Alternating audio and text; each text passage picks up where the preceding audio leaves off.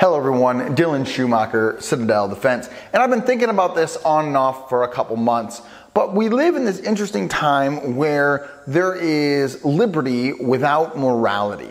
And this is something that you can see get played out in various facets in American culture, but I consider myself an extremely liberty-minded person.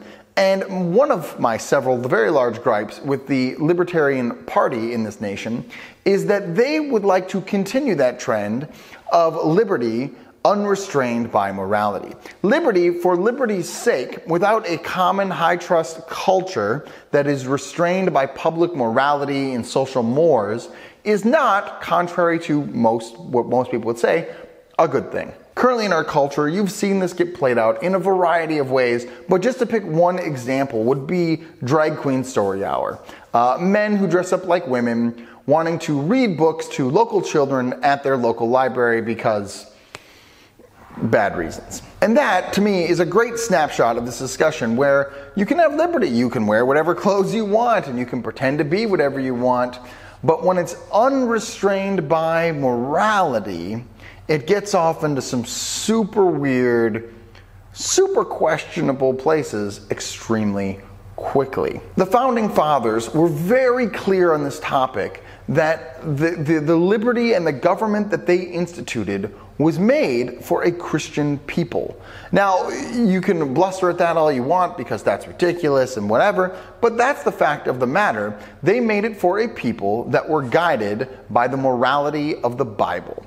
Now, whether or not you assent to that exactly or you believe in Jesus or anything like that is irrelevant insofar as the government that you live in was designed to be governed by a biblical morality, which was the fabric that kept the nation together. The Constitution of the government does not keep this nation together. A constitution or a government has never kept a nation together, ever. Nations have most often in history been bound by some kind of ethnic or blood tie. America is radically different in that our founding thing that binds us together is not an ethnic tie, but it's a set of ideals. And included in that set of ideals is a set of morality. Obviously, there are a variety of different ways that the Founding Fathers would be horrified by today's current America, but one of them, and I think probably one of the more sneaky ones that you wouldn't see coming, is the fact that there is no public morality.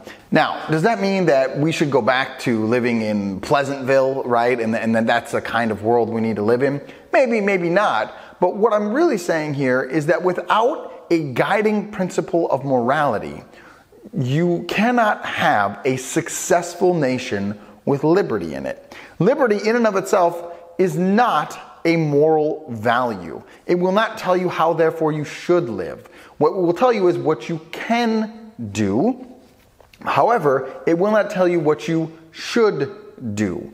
And that is where a public morality to guide and shelter and foster liberty is very, very important. So I hope that's some food for thought for you, and I hope that makes you look at the whole debate just a little bit differently. Do brave deeds and endure.